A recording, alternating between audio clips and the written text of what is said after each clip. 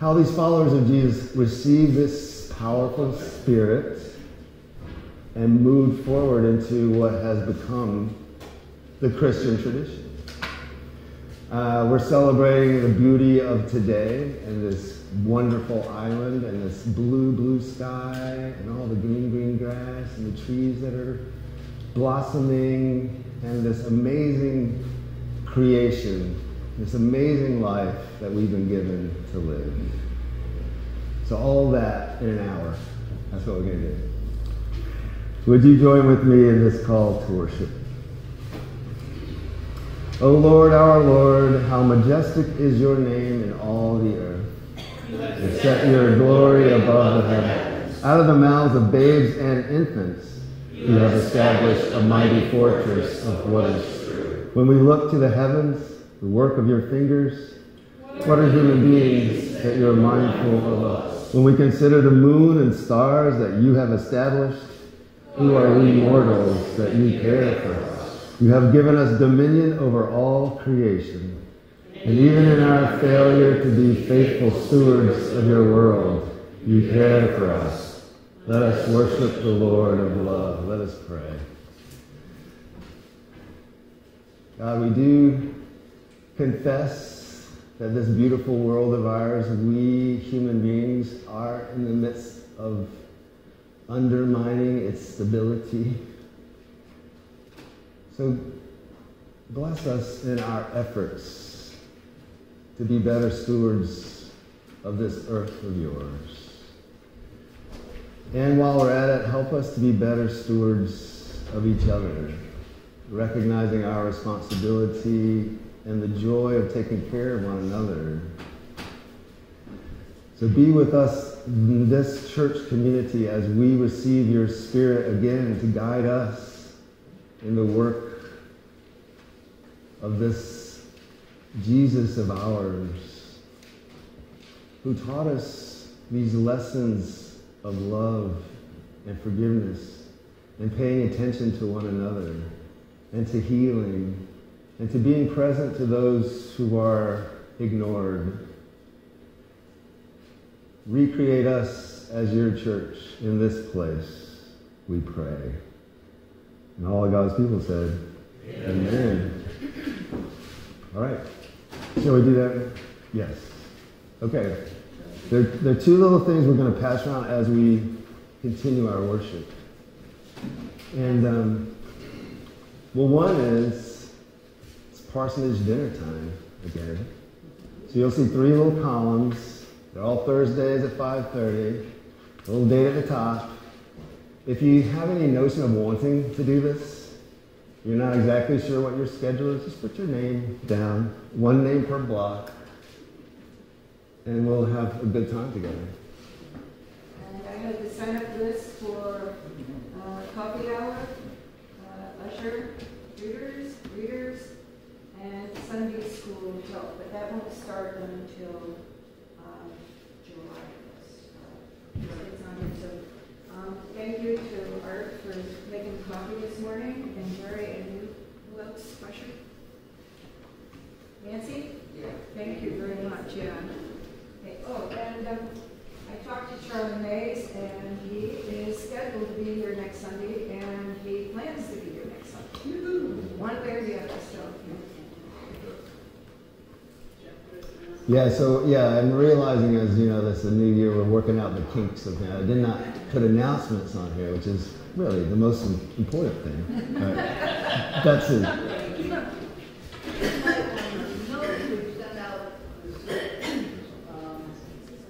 we got lots of responses, which was very good volunteers. But one of the questions we asked was, when do you want church to start? And there was a 9:30 and there was a 10. More people thought 10 was fit for their plans, so next week we start at 10 o'clock. So church will be at 10 o'clock from then on. The calendar says 9:30, so if you forget, we will have half an hour to talk to your friends. And then we'll have 10 o'clock start. So, 10 o'clock. Yeah, 10 o'clock's when? You don't know that. Yeah, and if you'll notice on the back, there's just 3 little announcements, and they all have all about the church services, and they all say 10 a.m. So if you're wondering, just carry this around with you for the next few weeks. That'll get us in the groove of 10. Other announcements that we should be aware of? I know there's some events tomorrow. Yes, Roxanne. Okay. I don't know if I'm quite ready to start announcements yet, but in the community calendar, and we were very excited about this, we were at the museum, we were going to have a wonderful photographic display from Camilla Smith that started in July, if anybody paid attention to their community calendar. And yeah. Anyway, I'm not even my kid. Camilla ran into some health problems with her and felt like she couldn't be available to help put the show up this summer. So we have an opening for it and everything listed in the community calendar, and I'll probably have to make this announcement a few times because, you know, we're a smaller group now, but that is not happening, unfortunately. What is happening is we have 2 really, and I'm not going to remember the dates right now, but I'll get on it. We have 2 really exciting speakers this summer that are being sponsored by the museum. One will happen at the museum. Dr. Chris Eby will be here to talk about geology of the islands and the St. Lawrence region. And remind me who else. Dr. Lori Rush will be here to talk about the indigenous peoples and the early settlers of the island. And so we're pretty excited. Those will be in the calendar. We'll be announcing them a lot. But I mostly needed to talk about the fact that we're not going to have our photography show. Saturday. Thank you, Roxanne. Other announcements for our island community? All right, well, we're going Sorry. The Legion will be over at the cemetery sometime around 11 tomorrow, and we'll do the ceremony, and then afterwards there will be food at Ball. Bring some. That way there'll be some. Bubby's Crossfish and a lot of stuff. Bring a dish pass, please. Thank you. Everybody's invited. That's awesome. Well, it's great to see everybody. Happy New Year. That's how I like to say it. If you haven't seen each other, you know, I don't know what the proper Grindstone greeting is. Like, oh, I haven't seen you in 8 months. How you doing? But it's wonderful to be together. And we're going to sing a hymn for the beauty of the earth, which includes the beauty of human community. So we're only going to sing 3 of these because we got to pare down a little bit. So 1, 2, and 4, verses 1, 2, and 4. And why don't we just stand up if you can and belt it out.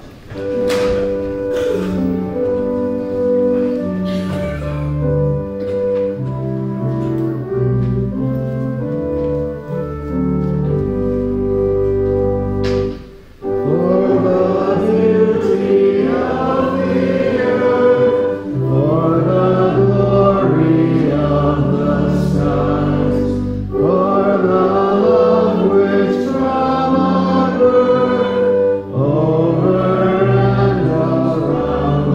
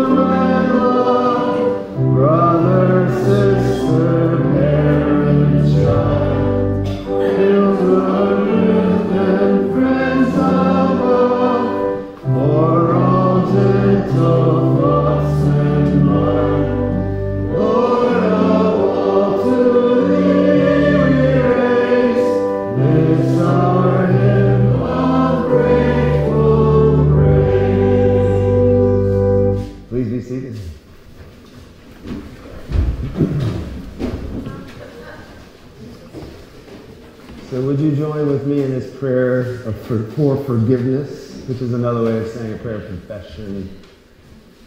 Let us pray together. There is no way to count the number of the misguided, no counting those of us who are deceivers and self-interested, no counting those of us who have broken trust, no counting those of us who have ruined relationships, no counting those of us who spread malice and gossip. Preserve us from putting ourselves above any of these people. I share an unbreakable bond with the least of these, my brothers and sisters. Teach me to trust not in any goodness I think I have, but lead me to obey your goodness, like a sheep follows the shepherd.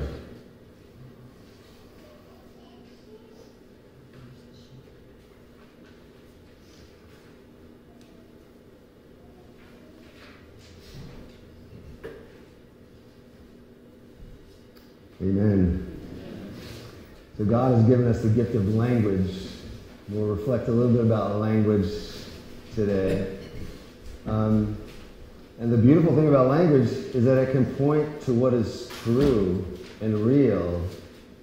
But the bad thing about language is that it can twist what is true into something that we think might be to our own advantage.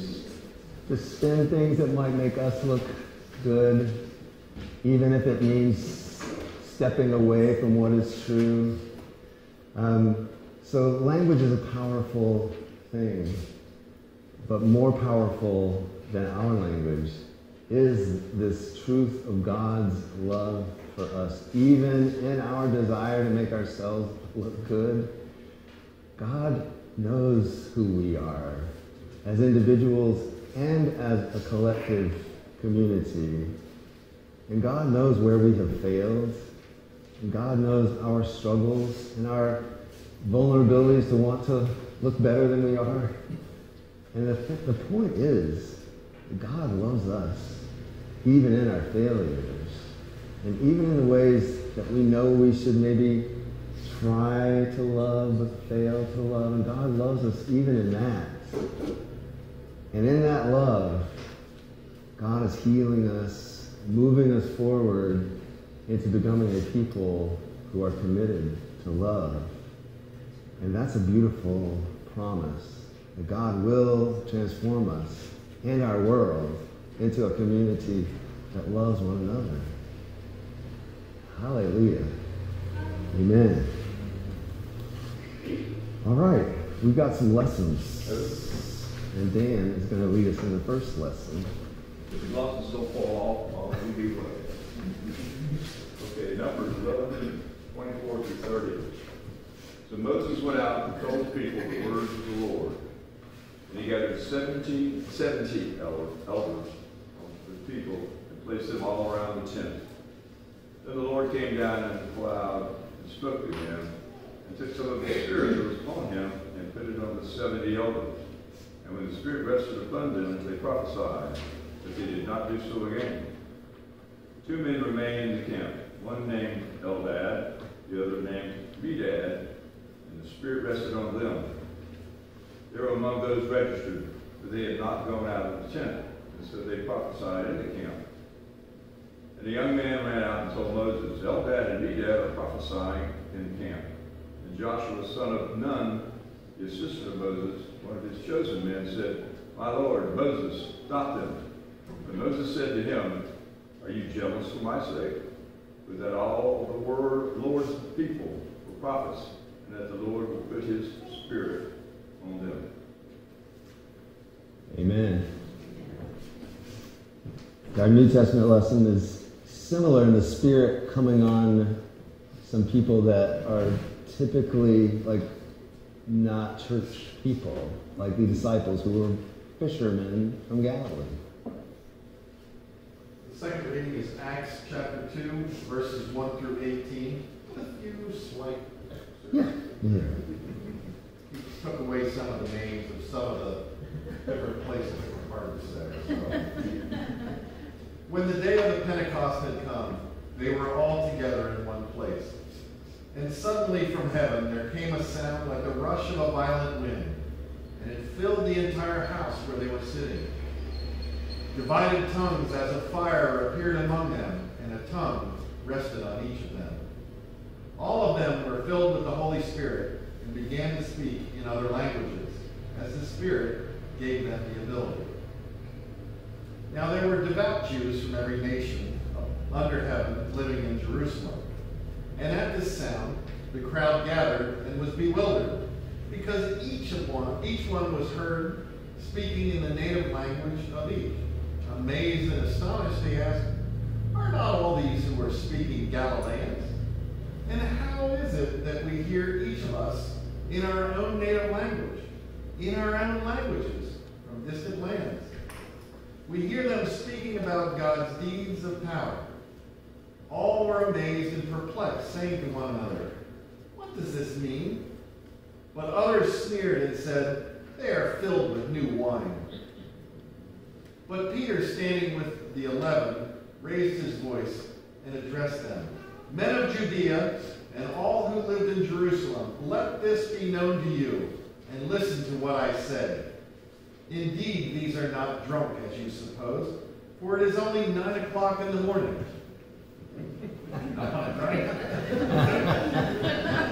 No, this is what was spoken through the prophet Joel. "In the last days it will be, God declares, that I will pour out my Spirit upon all flesh, and your sons and your daughters shall prophesy, and your young men shall see visions, and your old men shall dream dreams. Even upon my slaves, both men and women. In those days I will pour out my Spirit, and they shall prophesy." Amen. So, like I said, we're just getting into the rhythm of a church service, and there isn't a children's sermon like on the bulletin, but I see my friend Leah, and I don't know Leah, sorry. One of my favorite things about Grindstone Church is talking to Leah. So I don't know if you're interested, Leah, in coming up and chatting. And I see another little person back there who might want to come up. I don't know. Kind of scary, though.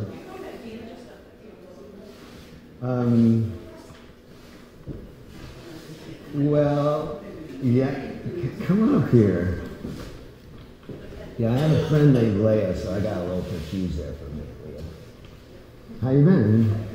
Good. Really, look who's here. Where's the other dog in front of you? Well, there are a lot of dogs around here. No, for church. Anybody know what other dog? Charlie's dog, right. Tayo.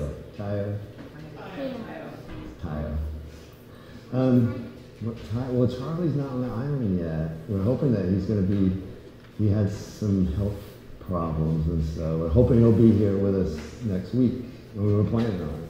I don't think we're going to church. Oh. Well, I'm glad you're here this week, because I wanted us to talk about the kids' table. Has that ever happened to you? Like at a big family gathering? Like the grown-ups are at one table, and the kids are at another table, maybe in a different room. That's how it was for me when I was a kid. No, you're right there. That's awesome. Because you know what it made me feel like, and of course we would much rather be with the kids to just talk kid stuff rather than have to listen to what the adults were saying. But maybe that doesn't happen in your cool house.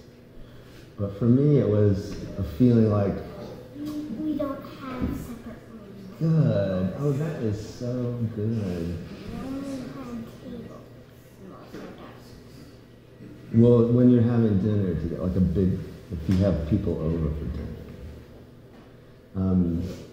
We sit. you sit all together. Awesome. Yeah, my mom and dad, they had, each of them had a bunch of brothers and sisters, and they had kids, and so they would occasionally all come to our house. And then we would get shoved into unusual eating arrangements. And of course, when Jesus, do you remember when Jesus said this? He said, "Let the little children come to me, because they're the ones who are the main part of the kingdom of heaven." And that's pretty startling when you think, like all of us, there are not many kids here. So you're representing the whole kid world out there. So, and how many bigger people are there? Oh, more than, yes. And we sort of get the idea that those of us who are older, and we say wiser, and we have been to school all these years, and that we know things, and that we're the important people.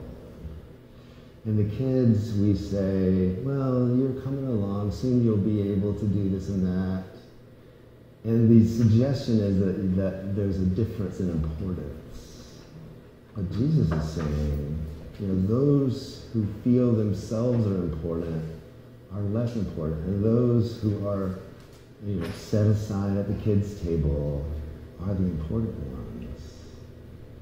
So that's a cool thing to think about. And we're going to talk about the Spirit that comes down on people, like in Jerusalem, the story that Lloyd read.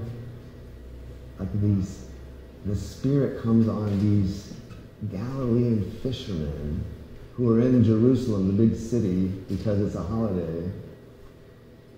And all the people that hear what the results of the Spirit is, they're speaking in all these foreign languages, that they don't know these languages, they're just fishermen.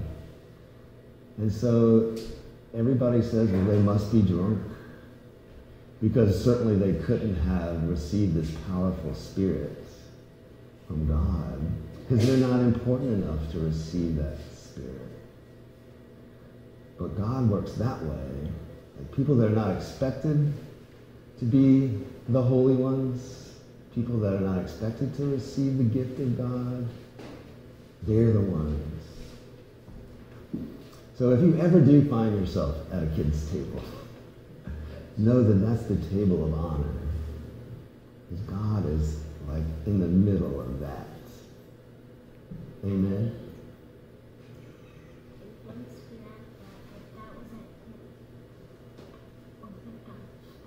At Old McDonald's Farm? Well, that's a cool place to be. Well, no, if you ever go back to Old McDonald's Farm, and you're sitting at the kids' table.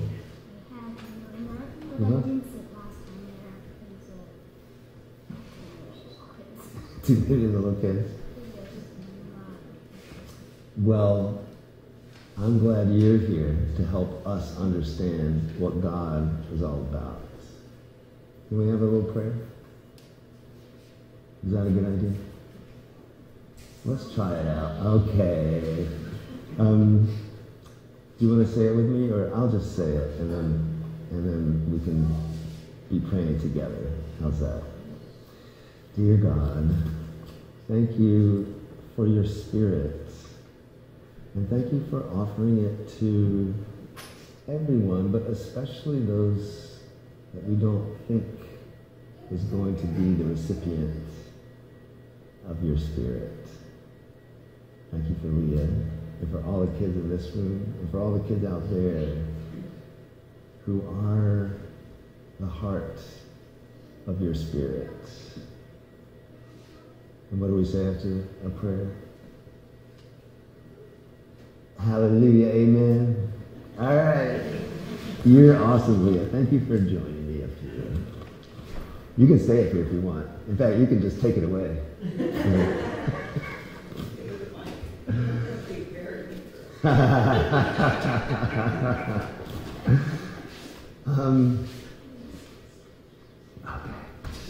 Awesome. Well, I do want us to think a little bit about, how these two scriptural passages come together. For Moses, they're out in the wilderness, and when this lesson says that Daniel had a tent, that's the church. It's a move-in church. It's in a tabernacle. Like they had to pack it up and move on to the next place. And then there's the camp. And these two, with the unusual name of Eldad and Medad, receive the Spirit, but they're not in the church. They're back in the camp. You know, and the word comes to Moses, like, hey, these two renegade guys are prophesying as if they're important prophets. And Moses says to Joshua, who's reporting this news, like, are you jealous on my account that these two people are prophesying, which means that they're speaking the words of God to people? And are they authorized to do such a thing? Are they credentialed, and do they have the right education in order to make these proclamations as if God is speaking to the community? And Moses, rather than saying, who are these upstarts that are trying to usurp my position as the prophet of Israel? No. He says, are you jealous on my account? Would that all of God's people could hear and receive the Spirit and to be able to let it out, to share it. And similarly in Jerusalem, this word, this power of Spirit that comes in the form of words and to prophesy means that you are offering the Word of God. Now, that's the role of a preacher. So believe me, these texts are coming at me saying, well, what gives you the right, Jeff, to speak on behalf of God rather than Leah or someone who hasn't had a seminary education? Right? And the point of it is, okay, I have this responsibility, but really, the point of these texts is the Spirit is falling on all of us, and the way to articulate it is available to all of us. And I may be standing up here offering a word to you, but really where the heart of the Spirit is among us. And as I said earlier, language is a two-edged sword. It can lead you into what's true, and in conversation, be honest and genuine and authentic, but it can also mislead and do damage and hurt. Which is why it's important to recognize what I'm about to say. Is it coming from the Spirit of God? Am I being true to the Spirit as I live and move and have my being? Is it possible that I'm in this position because am I worthy? And is it my responsibility? And these scriptural passages are telling us a yes. The Spirit is coming your way. Are we in a position to receive it? Are we equipped to translate that Spirit not only into words, and words are important, but in how we act and interact, and how we accept and invite and affirm? That's the Spirit of God that's reaching out to you. And if you feel like, that's not my job, that's the preacher's job on a Sunday morning, I'm pretty sure these scriptural passages are saying, no, that's not it at all. The Spirit of God is coming your way. No matter how you feel like you are situated in the hierarchy of respectability or not.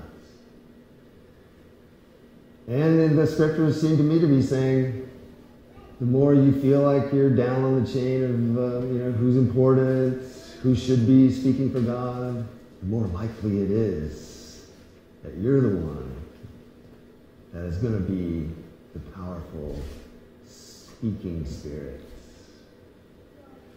So let's just keep that in mind on this day where we're celebrating. And we tend to celebrate, like Memorial Day, we'll be out there in the cemetery and pointing out people who are important, who serve their country, which is a good thing to do, the right thing to do. But as we celebrate those names that we know, there are other names that are forgotten. And part of this scriptural passage is, who are we not celebrating? Who has been forgotten and set aside? And that Spirit of God is there to remind us that there are no unimportant people. There are no people that deserve to be forgotten. That as we remember on this Memorial Day, let us make sure that all of us are remembered. Let's pray. God, you are our source of life, and it is your Spirit we desire to hold on to and to receive, to spread. But we do admit that we fall into the trap of honoring who we feel like are the important people and ignore those who society has decided are less important, undeserving. Shower your Spirit upon us so that we might remember that all of your people, especially the ones who have been forgotten and who are the nobodies, that your Spirit is seeking them out to honor them. Let us be a part of that honoring and remembering. Give us your Spirit, we pray. In the name of Jesus our Lord. Amen. So Joan and I have this cool little song for you. It's not in our hymnal, but it is in a bunch of hymnals. I'm hoping that some of you know this song. Leah, are you going to sing with us? Yes! Well, come on over here. Do you need the words? You do? You know this song?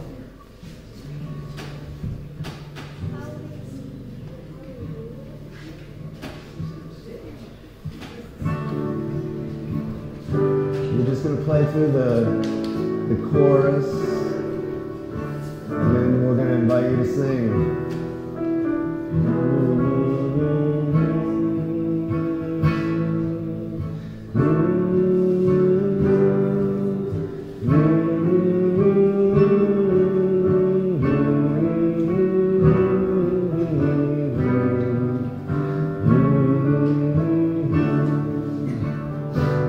Everybody ready?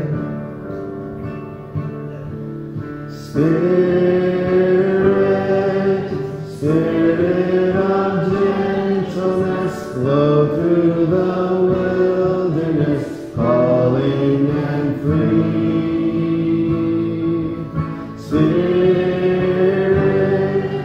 Spirit of restlessness, stir me from placidness, wind on the sea.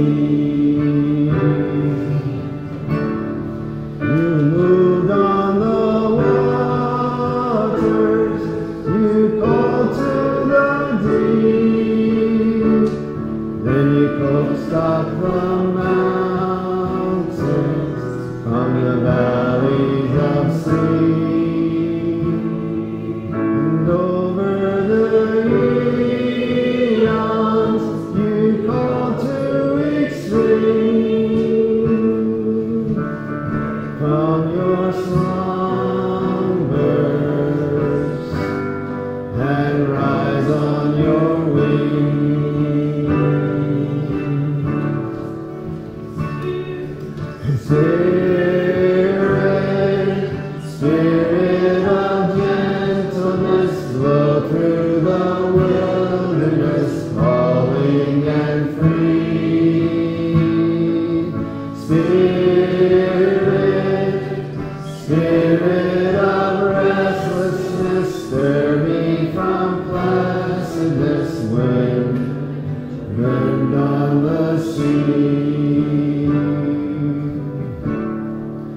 sang the stable, you cried from a hill, then you whispered in silence when the whole world was still, and down in the city you called once again, when you blew through your people on the rush of the wind.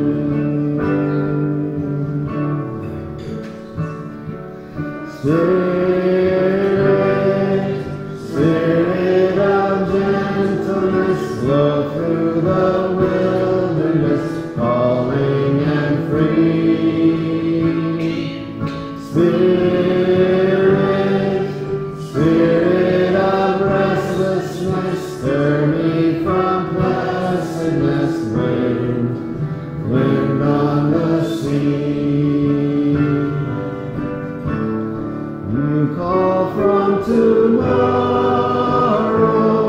you break ancient schemes, from the bondage of sorrow, the captives dream dreams. Our women see visions, our men clear their eyes, with bold new decisions, your people arise.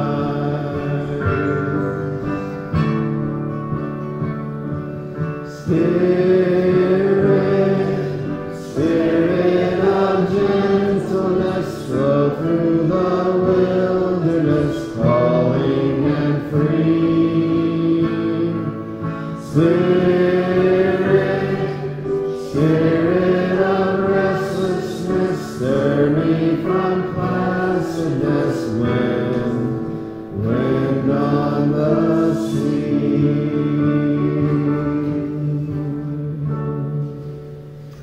Amen. Thank you, Jim.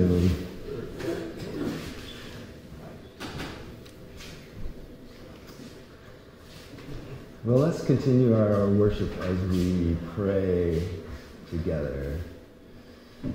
We are, the heart of what we do together is prayer, which is nothing more than connecting with the Spirit of God. And this is an opportunity to embrace the part of prayer where we connect what is on our hearts, what is occupying our minds, and sharing it with each other so that we too might connect it with our relationship with God.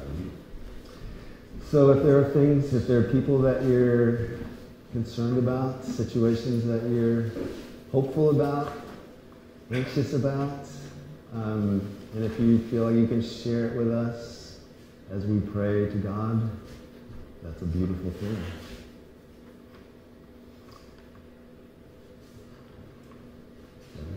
I'd like prayers for Bob Edwards, for his family, and for all people who he touched during his life.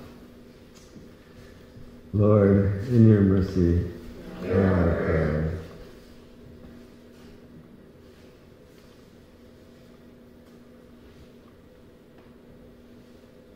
I'd like to pray for our very good friend Robin and Davidson, and look forward to her recovery from her surgery and being on the island and to spend the rest of the summer with us. Yes, for Robin Davidson. Lord, in your mercy, hear our prayer. Yes, Bob. For my friend Larry, who's suffered from bladder cancer after the return of 3 times. Wow, for Larry. Lord, in your mercy, hear our prayer. Dorian. Prayers for my loss of my sister, April 1st. What's her name? Gloria. For Dory's sister, Gloria, who passed away April 1st.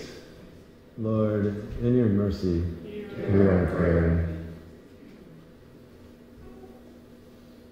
Prayers for my sister Lisa, who continues to struggle with metastatic breast cancer, and she keeps telling people, you don't get over that.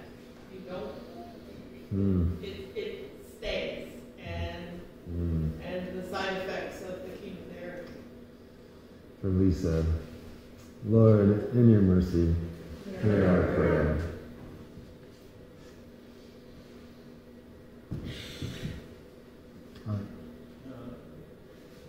We need continued prayers for Dawn Lewis. Yes, for Dawn Lewis and her struggle with cancer. Lord, in your mercy, hear our prayer.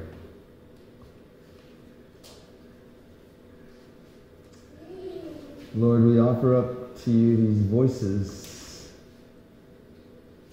that represents people that we are concerned about, and lift up to you. We ask for your Spirit to dwell among us, so that in our prayer we can understand your power that comes from this unending, abounding resource of love, that even in our mortality, in our frailty, that there is no despair, because you are with us, and your love surrounds us, no matter what situation we're in. So pour out that Spirit on us, and give us the assurance of that, of what that love means for us in our lives. And bless this church in its work and ministry on this island. Make us all people committed to your way of love, even when it's difficult. Repair that which has been broken in our island network, and give that gift to our world, that where there is division and mistrust,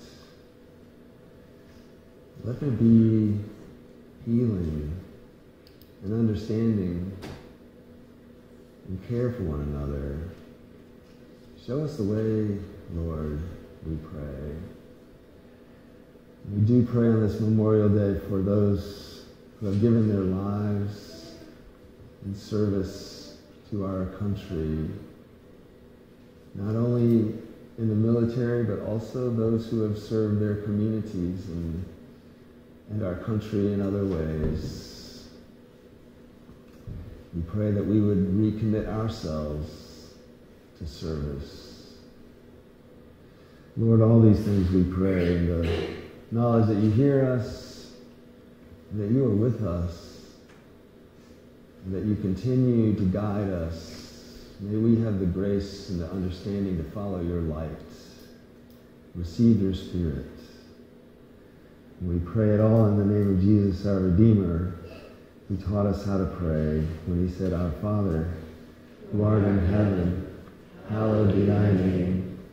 Thy kingdom come, thy will be done, on earth as it is in heaven. Give us this day our daily bread, and forgive us our trespasses, as we forgive those who trespass against us. Lead us not into temptation, but deliver us from evil. For thine is the kingdom, and the power, and the glory, forever and ever. Amen.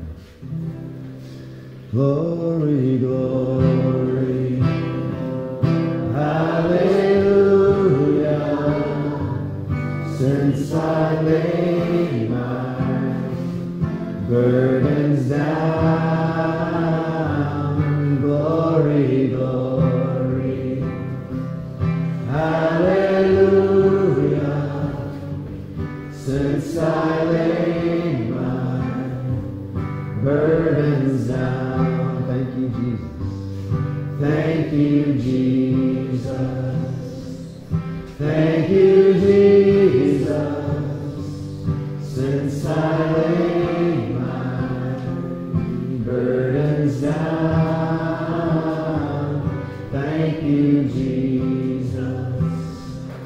Thank you, Jesus, since I laid my burdens down.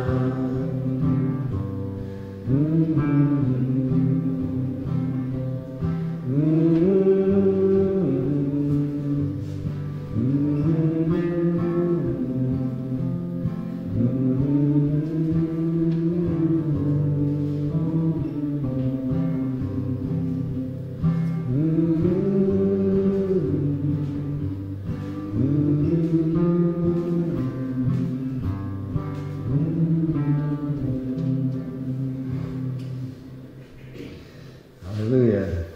Amen.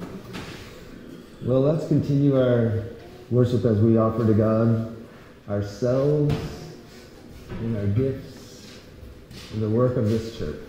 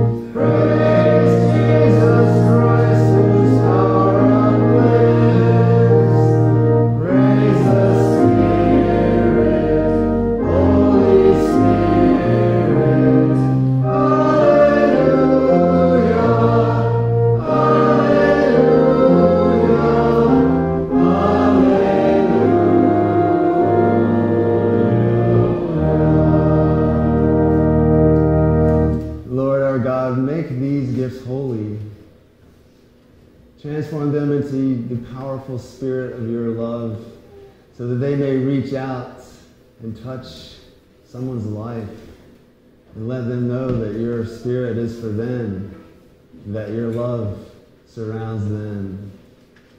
May we also engage in that work. We pray it in the name of Jesus our Lord.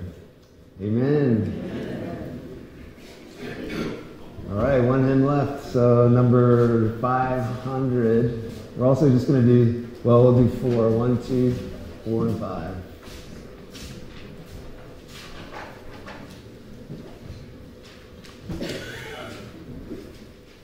You going to sing with me?